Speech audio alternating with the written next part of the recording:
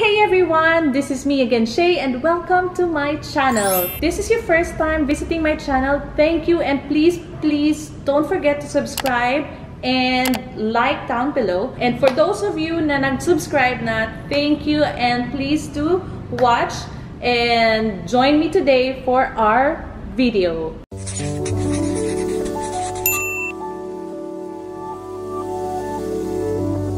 Isa ka ba sa mga babaeng tulad ko na hindi lumalabas ng bahay nang walang kilay? Dahil kilay is life, I've been watching this TikTok challenge or TikTok thing na they are only using soap brow and kumapal talaga yung kilay nila. Sobrang naiintriga ako, to be honest. But I haven't really tried it. So today, yun yung naisip ko na content natin. And before that, I created my own soap brow kasi since nandito kami sa province, hindi na ako makapaghintay na i-order ko pa. And I don't want to, like I said, I don't want to wait anymore. So since na meron naman ako mga gamit, dahil I do have cedar wood, which I know na sobrang good siya for hair growth and maybe kumapal yung kilay ko. I'm really hopeful. So let's go and try it together. So this is the one that I made. This is the soap brow that we will try. And I have a plan B. If this doesn't work, I have a plan B, but I'm gonna show it to you later. I don't know if this will work. I hope to. So like yung iba kasi nakakainggit, yung lalabas ka ng bahay na parang yun lang yung gagawin mo and you don't really have to do this line thing na lagi na lang, kasi natutulog ako ng time na nagbuhos ng kilay. Sadly. Anyway, so let's go. So all we need is, I think we only need, from what I've watched, okay, I only need these two things. So the soap brow and this eyebrows pulley. So here, soap brows. These are the things that I use to make this soap. Cedar wood, a drop of cedar wood, then glycerine, vegetable glycerine, and castor oil. As we know, si castor oil is really good for hair growth, diba, sa lashes natin. Isa pa yan, wala akong lashes talaga. And sa kilay, so ito yung naisip ko na gawin for my soap brow. So, double purpose siya. Pag kilay, pampakapal ng kilay, parang si Cara Delevingne. Gusto ko talaga yung kilay niya. And another is yung pampakapal. Malay mo may tumubo pa, diba? So, let's see together. If you want to know what are the recipe of my soap brow, I will put in the description box below, so you can try it as well, or you can comment down below, so I will message you how I make it, and I can guide you as well. I'm really excited to do this with you, and again, I'm super excited sa result. Sana, I'm really hopeful na maganda yung result nito. So let's get going. So here, what we have to do with the soap is we just have to dump it with water. Kailangan basain lang siya natin ng konti. Not really, like, super basa. And, yeah. Then, from what I've seen, if I'm doing it correctly, kasi, like I said, first time ko siyang ginagawa ngayon. And, dahil first time kong ginagawa ngayon, gusto kong i-film to. So, just so I'm with you guys. And, makita niyo rin yung honest review ko nung ginagawa ko. Kasi, di ba, yung kilay natin, tsaka yung texture ng buhok natin, iba-iba. If I remember it before, bata ako, galit na galit yung nag-aayos ng buhok ko sa akin dahil almost half an hour na kami nag-blower. Pero, hindi pa rin siya nagko-curl. Ganun yung texture ng buhok ko. Sobrang bagsak. So, sana yung kilay ko masunurin, di ba? So, yeah. Ito na. Mukhang dry naman. Pero, let's see. Kasi sabi, parang medyo dapat foamy or soapy. Or masyadong soapy siya. Let me remove some. Sobra kasing dami. Okay. So, by the way, I'm using my powder and this is given to me by my friend. He's super close friend. Favorite ko siya. Nanonood siya ngayon. Okay. So, bakit parang hindi siya magaan? Am I doing it correctly, guys? Tama ba? Pero promise, pinanood ko yun ng ilang beses. Just so, makuha ko yung tamang paggawa nito. Ay, gustong-gusto mo.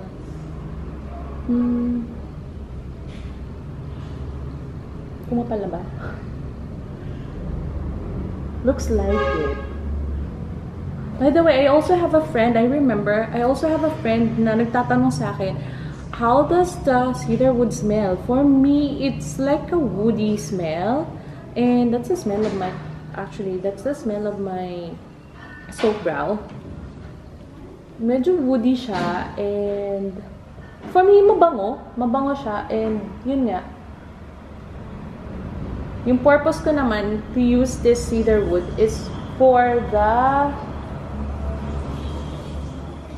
yung growing ng hair. Kasi umaasa pa rin ako. Umaasa pa rin talaga ako, guys. Nakakapal siya. So far, mukha namang okay. Kaya lang siguro talaga yung problema ng texture na lang ng buhok ko. Kung paano yung manipis siya masyado. And, yan. Sana hindi lang siya bumagsak. So, nakikita nyo ba yung difference? Happy ako. Happy naman ako. Siguro nasanay lang ako na medyo makapal ang kilay ko talaga pag nagdo-drawing ako. Dinodrawing ko lang kasi siya, guys. Alam niyo yan. So, yun nga, nakita ko sa pinapanood ko, you have to clean it here. Then, para magka-shape lang. So, yan. Yan na yung difference nilang dalawa. Kita niyo ba? Kita ba yung kilay ko? Makikita niyo ba kung anong difference? May difference ba? And if may difference ba, maganda ba yung, maganda ba yung result? Kasi kung maganda, araw-araw itong nagagawin. Ito na yung gagawin ko. Pagkagising ko pa lang ng umaga. Okay. So, I have another, na-mention ko kanina, na I have another, like a plan B, kung hindi siya mag-work sa akin. So far kasi mukha naman siya mag-work. Kaya lang di ko lang alam kung babagsak siya. Kasi nga, like I said, makulit yung buhok ko. Makulit talaga yung ng texture ko. Kasing kulit ko. Yun. So, let's sit it there for a while. Let's check. So, yung plan B ko, i-reveal ko na. Tada! So, ito yung gel. Gel ni Heyyy. So, pinakialaman ko, hindi ako nagpaalam. Promise. Hindi ako nagpaalam. Nagagamitin ko siya. Naisip ko kasi na, bakit yung buhok niya, pag ginagamit niya yun, ang ganda-ganda ng pagkaset. Ayoko kasi nung yung gel na, ayoko naman ng gel na, yung parang, ano ba yun? Yung, this is like a wax type siya. Ayoko ng gel talaga. Kaya, ito yung kinuha ko sa kanya. Meron ka din kasi siya yung parang liquid gel. Ito yung kinuha ko kasi medyo wax. Hindi siya medyo. Wax talaga. So, let's see kung ano yung difference ng dalawa. Kung alin yung mas effective. And if this is really effective, I would suggest for you guys to try this one too. Mas tipid pa, diba? You don't need to buy a brow soap or you don't need to make one. If you don't want to, and pwede na lang din yung kunin kung anong meron kayong available dun sa bahay nyo. Because this is, I'm sure, most of our houses have this gel, diba?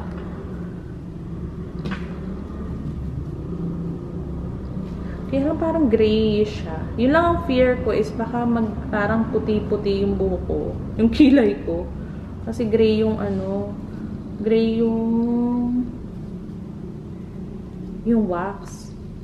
Pero let's see. Baka naman effective. So far, titingnan nyo, hindi pa rin naman siya bumabagsak, diba? Makapal pa rin naman siyang spread out pa rin siyang tingnan. Ito na nga.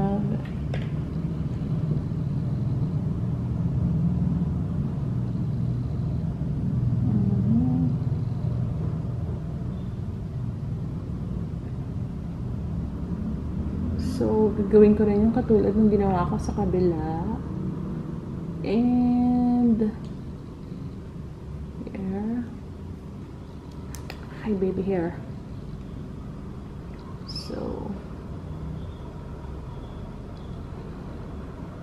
here.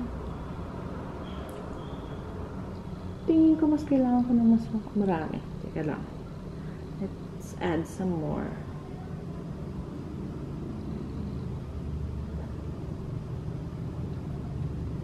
Guys, if you already knew me, kilala niyo ako na I super love makeup. I super love to put makeup on my face, but I don't really know how to do it. I mean, I don't really know how to use it properly or probably yung mga step by step. But what I do, how I do my makeup routine is that bago ako mag-makeup talaga, I always do my kilay first. Yan ang pinaka number 1. Kasi kapag happy na ako sa kilay ko, kahit powder na lang yan or like foundation, then a little bit of blush on, sobrang okay na ako. And lately, since quarantine, diba, wala naman tayo masyadong pinupuntahan. And yung nag-start na yung palabas-labas na ako, yun lang, kilay lang talaga lagi yung ginagawa ko. Yun lang ang kailangan ko para mabuhay yung mukha ko. Kung hindi, parang lagi may nagtatanong sa akin, may sakit ka. Alam yan ang friend ko. Natanong niya ako, mukha kong may sakit.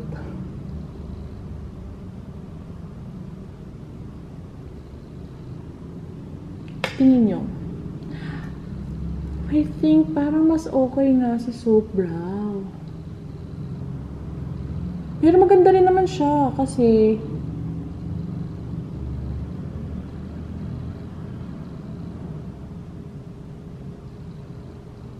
look. Bakit ganun? Bakit ako kailangan ng daming strokes? Bakit dun sa pinanood ko, parang ilang strokes lang, sumunod na yung buhok nila. Bakit ako kailangan? Ano ba yan? Wala ka nang kilay. Matigas pa yung ulo ng buhok mo. What kind of mess is this? Ayan! So, baka naman sila parehong okay eh. So, here, so dito sa kabila, I used the bar soap. Sorry, I used hindi bar soap. I used the brow soap.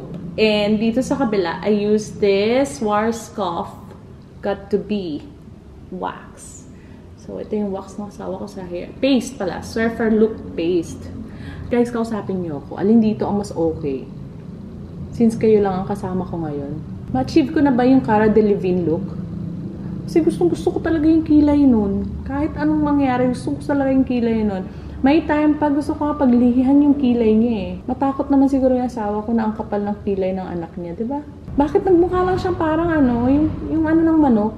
Ayun, tumigas na rin naman siya. So, napanood ko rin. I've also watched na ito yung parang madali ang look lang, lalabas ka. But if you have like party to go to or to attend to, if you have like an appointment, a meeting, or like anything that you have to be like prepared yung makeup nyo, you can add, basta nag-set na siya, you can add like a brow pencil, you can just add a little bit on it para mas mukhang ma-enhance yung color, lalo na sa akin. Kailangan ko yun kasi maiksi yung kilay ko. Gusto ko medyo pahabain pa ng konti, and yung mga fillers dito sa gilid, I mean dito sa gitna, may mga fillers dyan. Gusto ko ma-emphasize pa siya. So, yun. Let's see kung alin yung mas mukhang natural look. And please comment down below kung alin. So, alin dun yung susundin ko. Although, my heart goes for the one I make. Syempre, diba? I really love oiling. And I love my oils. Plus, I love what I do. Diba? You have to love daw kung ano daw yung meron ka. But, I really love to use this one. Sana okay talaga siya kasi meron siyang castor oil plus yung cedarwood na nagpapakapal pa ng buhok. Yung mag-grow pa yung hair ko. So, hopefully, talagang mag-grow siya kung araw-araw ko siya gagamitin. So, that's it guys. And thank you for being with me. And ayan, hindi ko na siya tinanggal. Yung kilay ko, andyan na siya. So, I'll be documenting again kung meron akong makita na parang hindi ko pa nagagawa and I really want to do it with you. Please comment down below. Please comment down below kung ano yung feedback nyo, and you can probably teach me as well, or you can give me any idea, another like hacks or any other thing na gusto nyo or i-suggest lang sa akin. So, thank you so much. Thank you for watching. And please don't forget to subscribe and hit that notification bell to be updated for any upcoming videos. Okay? Thank you so much, guys. And I'm gonna check my eyebrow again. Thank you.